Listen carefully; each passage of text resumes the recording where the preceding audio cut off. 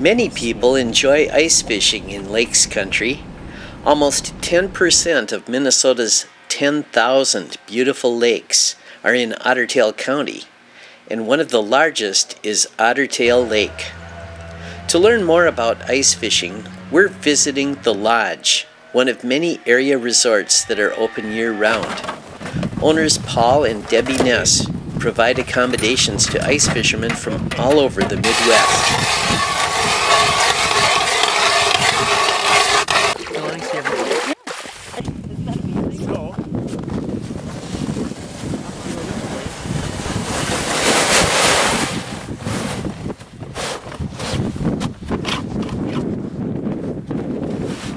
Having a good time down in Texas? So nice in there. Yeah, they had great weather and everything. It's just wonderful. Where's my fish? That was pretty funny.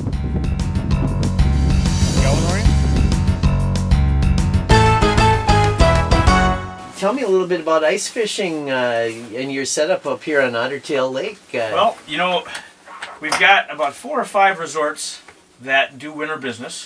And you know, it's not as lively as our summer business, but we got a couple resorts that have some fish houses, and we've got a great fishing guide who, you know, spends about 70-80 hours year-round on the water. You know, in between the ice time in and out is about the only time he's not out here. As far as the resorts, I know a few of us have some modest houses for our guests that we have. A lot of guests come up and use portables and kind of go all over the lake. And so where do the ice fishermen come from? They come from everywhere. In fact, we get some Twin Cities traffic. We get a lot from kind of the I-29 corridor from Sioux Falls, South Dakota, down to through Sioux City, Omaha, Nebraska. Oh. A lot of Iowa and Nebraska folks like to come up and try their hand out on the ice. So great. Do you ever get people from Missouri coming up here? Oh, yeah. Oh, sure. Yep. They say, show me the fish. They typically come, what, on a Thursday or Friday? You know, a lot of long weekend traffic. Yep. You know, it's a far enough drive where, you know, they want to get on at least a full weekend. Sure. But we have people that'll come up on a Friday night. And then at your resort, you've got kitchenettes where they can do their own cooking? Full kitchens. Yep. Okay. Yep. So, in fact, the couple cabins we have winterized come with you know, full-size stove and fridge and gas grills outside, and so sure. A lot of people bring their steak just in case, but they hope to have fish fry a couple times while they're up here. So I know the people who come up too, they have their own recipes for cooking fish, and they usually do a great job because sure. I've tasted a lot of fish that I didn't catch, and they all taste good. So how thick is the ice this year? Couple feet? Yeah, it's a little over 2 feet right now. Wow. So. And generally we get to about that point. You know, on a thinner year maybe it only gets to about 2, or, you know, or 20 inches or so. And I see you have these interesting little fishing rigs. Yep. That, our house has got a little rattle reel. So is this something that typically a person could rent if they came up here? Yep. They could get one of these? And yep. In fact, you know, our house we have for our guests, if they choose to stay in a cabin with us, and if it's available, we just let them use our permanent house that's out here. Sure. It's on our favorite hole, and we fish the same spot, you know, summer or winter. Really? Yeah, we're right on a nice break. Ottertail Lake's got great structure, and so a lot of flats around the outside, and then it drops off. And where we're at right now is in about 20 feet of water. Okay.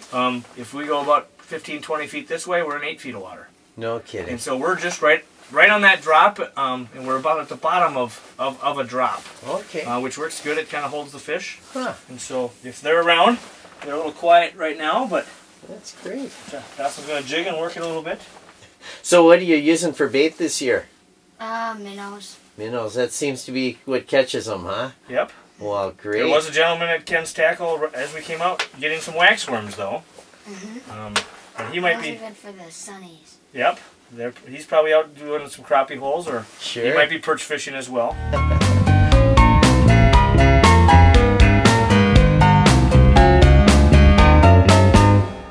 This is Ross Hagemeister with Meister Guide Service.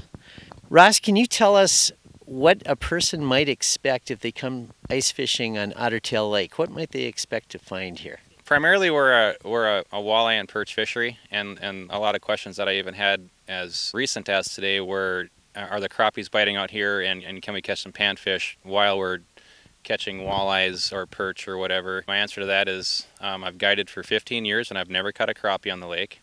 It's not a panfish fishery. This lake is actually designed by God himself for perch and walleyes, the way I see it. Fine walleye and perch producer in good numbers, good sizes. It's a lake that I don't think there are many lakes in general that will ever top the action that this lake can give.